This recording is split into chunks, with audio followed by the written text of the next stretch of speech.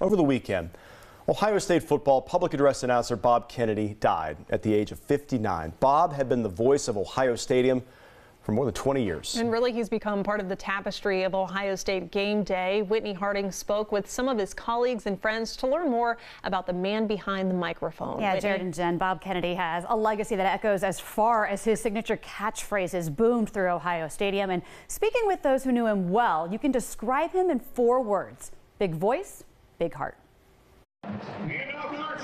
Bob Kennedy has been the soundtrack for Ohio State football the last 20 years. The voice you heard without sometimes realizing you were hearing it.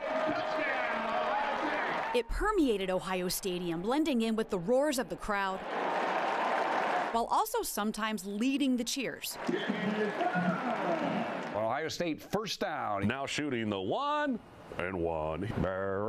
This is on the loose. That's Matt Leininger, the PA announcer for Ohio State basketball and the voice of Huntington Park. Bob was my mentor through and through. Bob showed me you can have fun. Here they come!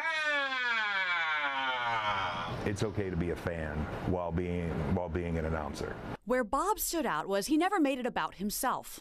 The good PA announcers are the ones that you hear their voice and they add to the game, but you're not, overbearing and taking the game over. And that was Bob. You probably never saw his face until just recently, unfortunately, and that's too bad. He was kind of a shy guy, but his voice was not. I don't know if you'll remember the smells at the baseball field or the football game, but you'll always remember his voice too. Just everything that he said, there was something behind it.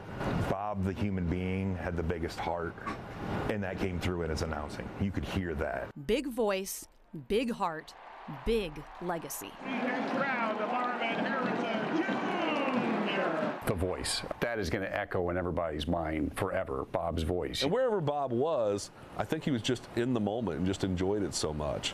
What you hear is what you get with Bob, baby. And there was so much love and so much enthusiasm and just so much fun in his voice, and that was inspiring. Everyone I talked to, when they were sharing their stories, and if it was a story where Bob was talking, right into the voice. Yeah. Every single person went right into the voice. And they all said he was so hard on himself. Yeah. He always lingered on his mistakes, especially announcing people at the games that came out on the field, because 100,000 people, I mean, who knows who's paying attention? That one person whose name is being announced is paying attention. And I love how they said that you probably never saw his face, but you know his voice. And some of the best announcers, they become a part of the environment. It's part of the experience, and that's what he was for Ohio State fans. I said in so many ways, when I was speaking with the guys, I asked them, because I've been to some games and not nearly as many as them, I said, it was almost like background music. Yeah. Until he had a moment. Yes. First down, or however he did first down, however he did those things. So yeah, he was amazing. Incredible. I was one of those people that did an impression of Bob's face every time I saw him for 20 years. Yep. I'm going to miss him terribly. Yeah. We'll be right back after this.